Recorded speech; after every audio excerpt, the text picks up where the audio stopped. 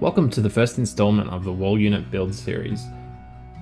For quite some time I've been wanting to build a wall unit for the dining room and have decided to tackle it in stages. In this episode we'll kick things off by building the record player cabinet.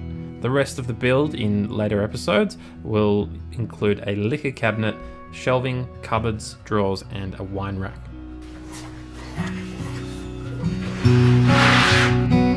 The first thing we have to do is break down the plywood. So here I have 18mm birch ply, and I'm just using a straight edge and circular saw to cut that down to size. For most of the build, the depth is consistent, so I was able to just repeat most of these cuts, largely cutting each piece of ply into 3 lengths.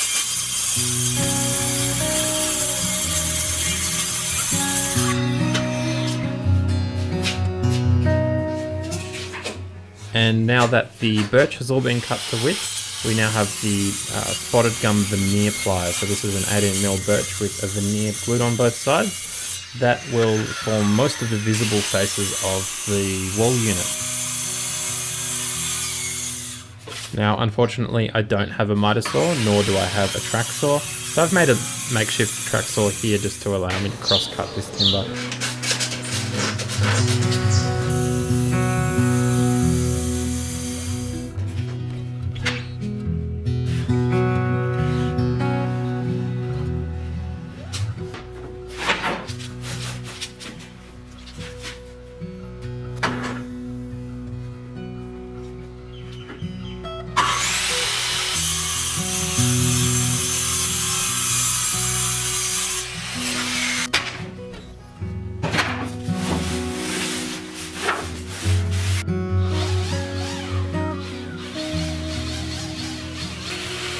Here I'm using the table saw to cut the vertical pieces that will fit between the record player shelving. This will create the 8 sections where the vinyl will be stored.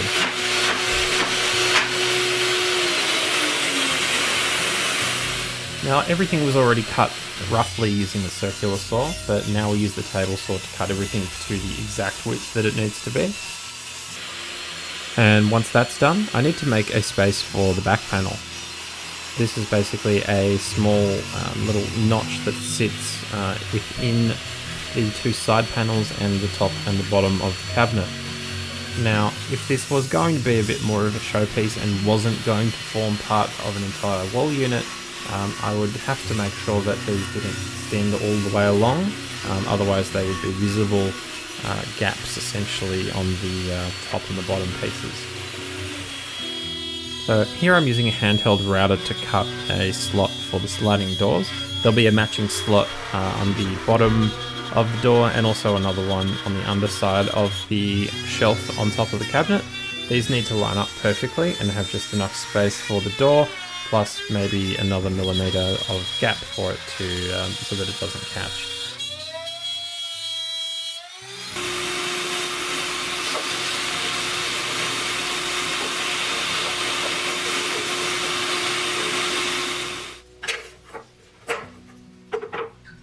Now, rather than measuring the location of the dado for the shelf, I'm using the vertical piece that I cut earlier and an offcut that matches the thickness of the shelf to mark the exact location of where the shelf should go. Where possible, it's much better to not measure your woodworking, much better to use reference pieces where possible. Here I have a jig that I've created for the handheld router that I was using. This has a little indicator that shows exactly where the router will start cutting.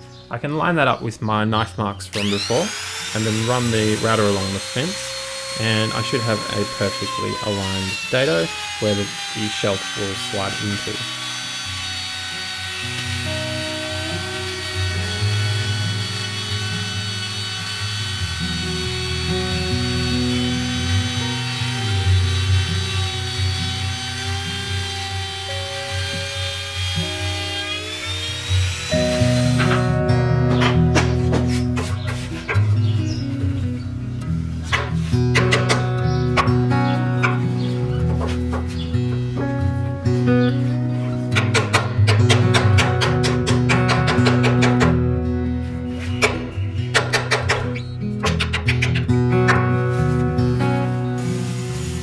As with any build, there is a lot of sanding to do in this project, so we're doing that in stages in varying grits down to 220 grit sandpaper.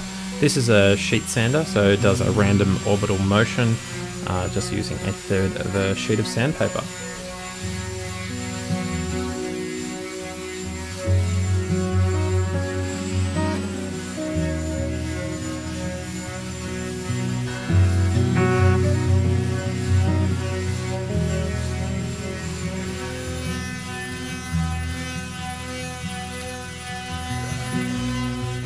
And once everything's nice and sanded, we need to mask any edges that we don't want paint appearing on. Certainly easier to do this than to just try and scrape it off later on. Certainly some will get on there eventually. We just do our best to try and keep it off so that we have less to clean up later on. The color I've gone with here is a very dark green. I was hoping it would be a little bit darker when I purchased it, but as you'll see later on, it does actually dry a lot darker than how it appears here now.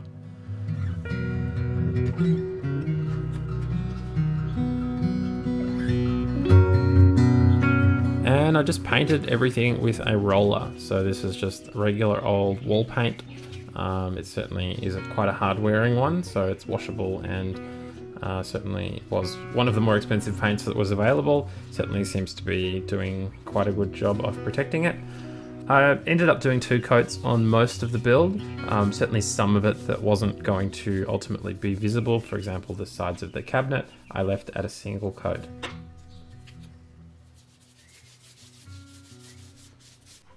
And now it's time to start joining everything together. So here I have the base, and I'm going to attach it to the first of 2 sides. Starting off with a fair amount of wood glue, and then basically attaching that with the aid of some right angle guides that I've created. These make it really easy to get everything nice and square before I join it with 18 gauge brad nails, and then finally attach some screws in through the base. You'll notice I didn't paint the inside of the bottom shelf. I didn't want to have paint in the joints. So when I'm attaching those vertical panels later, you'll see that I paint that at the end. And that's the same with the shelf that you see here. Now, I probably should have sanded or done something a little bit different here. This was a very hard process of putting that shelf in. This took me probably about 20 minutes and 3 blisters to complete, but certainly once it was in, it wasn't going anywhere, and it was snug and perfectly in there. Next thing to do was to cut the shelf for the amplifier down to size. So this I cut purposefully too wide and then measured it based on the exact width that it needed to be at the end.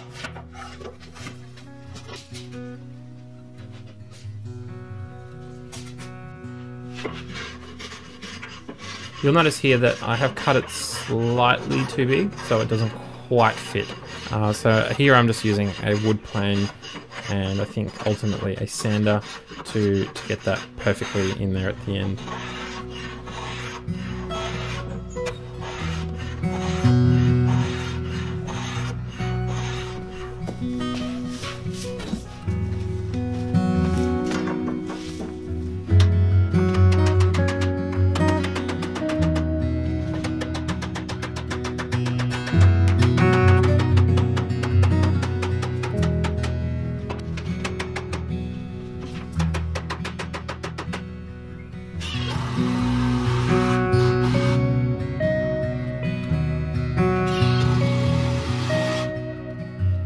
Now I'm starting to attach the vertical pieces. This ended up being a lot more confusing and challenging than I first thought it might be. I hadn't really considered how I was going to attach these until this point. So what you'll see here is I'm starting to drill through the top, where basically I was planning on attaching through the top and the bottom. The issue that I ran into and that I spent many hours thinking about was how do I then attach the ones that are on the shelf above if these vertical pieces are in the way of me being able to attach those. The solution I came up with was to ultimately allow the panels to pivot.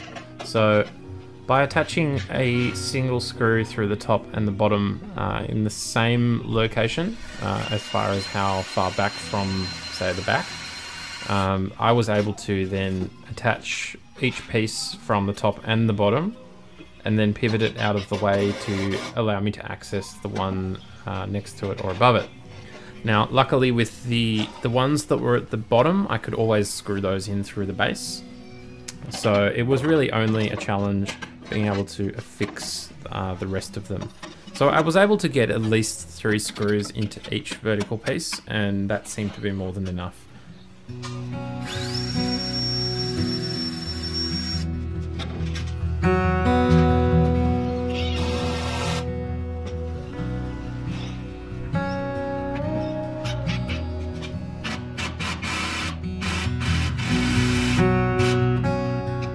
Now the next challenge I had was, how do I affix the top of the cabinet?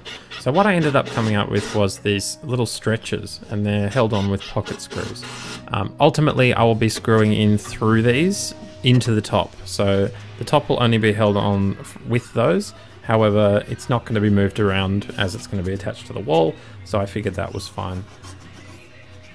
Now I'm just masking the front of the whole wall unit just to protect those ply faces, and now I'm basically going to paint the inside of the shelves. So this was a pretty tedious process, and again I did 2 coats on these.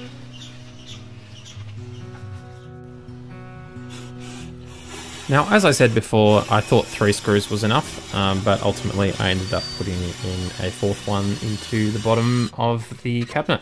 So ultimately each of the shelves ended up having 4 screws.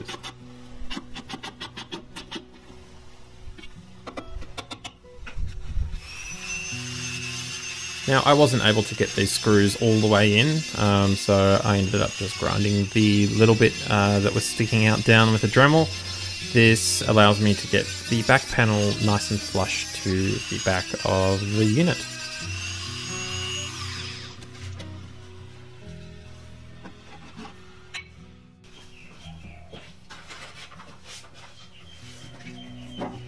Now there was a bit of cleaning up to do from some of that paint. I used the Japanese plane here to do some of that. Ended up doing a bit of sanding as well, but was very happy with the finish this left. So you'll see I just did a bit of sanding using the orbital sander, and also did a bit of hand sanding as well.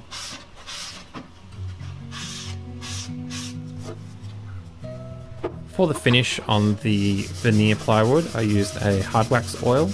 So this is a very nice finish, generally used on flooring, but leaves a very hard wearing, waterproof, waxy, hard surface, and really brings out the timber very nicely.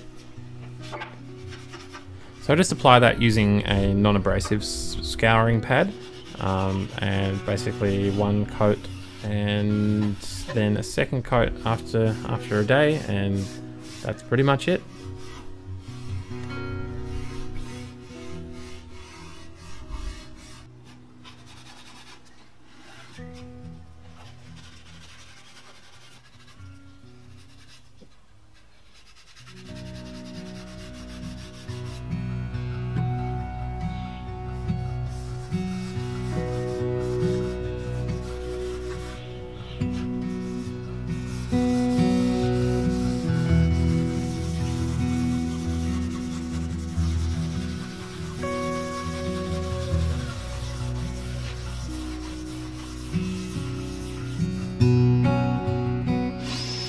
Now I created this piece of MDF here with some angled holes just to guide the drill through the spaces. This allows me to pre-drill those holes so that they're at the correct angle. This was so that I didn't risk putting them at the wrong angle and accidentally putting the drill and or screw through the top when I was fixing it. I had a little bit of tear out here, and as you'll see later, that was a little bit visible, but as this is inside the cabinet, through behind the doors and on the underside, I didn't end up worrying about that too much. Now it's just a matter of applying some glue to those stretchers and also to the top of the ply. Then I'll be able to affix the top panel.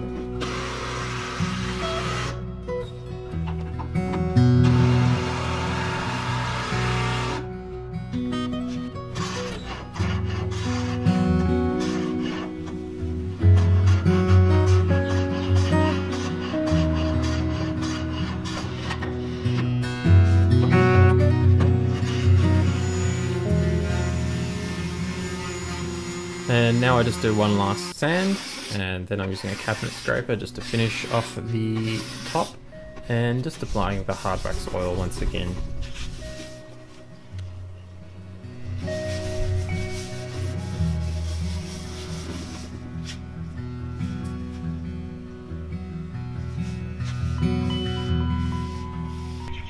Now to make the doors slide nice and smoothly, I've applied a bit of beeswax into the track. And as you'll see, the doors now will slide very smoothly and without much pressure at all. I had a couple of screw holes that I filled with some wood putty, and here I've just coloured the wood putty in using a pencil. Basically it's now almost invisible. And the last piece of the build is to cut the back panel down to size. This is 6mm birch ply, and just using the straight edge and circular saw method once again to cut that down to the right size. Once again, some more sanding down to I think only 120 grit at this point. This is never really going to be seen by anyone, and it's going to be covered by records for the most part.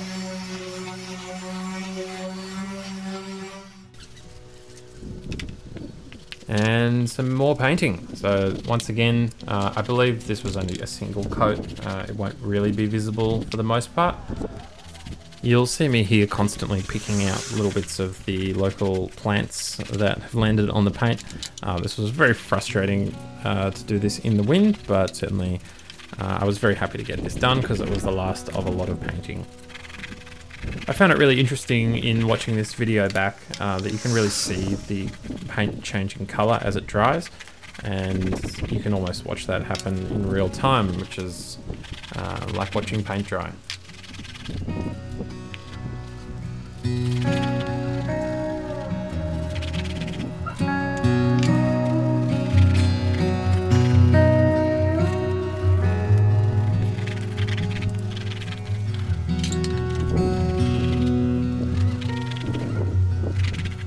Now all that's left really is to fix the back panel, and that was done simply by putting it in place and then affixing it with the brad nailer.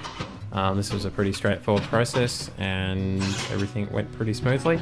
I think I missed one nail at one point. I had to knock that back through.